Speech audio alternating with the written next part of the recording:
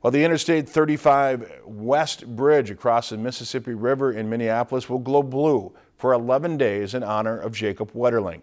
Minnesota Governor Mark Dayton on Wednesday ordered the bridge to be cast in blue light starting Friday.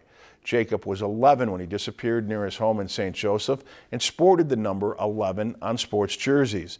The blue lights represent child abuse prevention. Jacob was abducted on October 22, 1989. After nearly 27 years of cold leads and mystery, Danny Heinrich recently confessed to abducting, sexually assaulting, and killing him.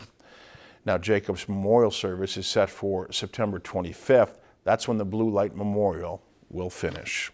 If you've enjoyed this segment of Lakeland News, please consider making a tax-deductible contribution to Lakeland Public Television.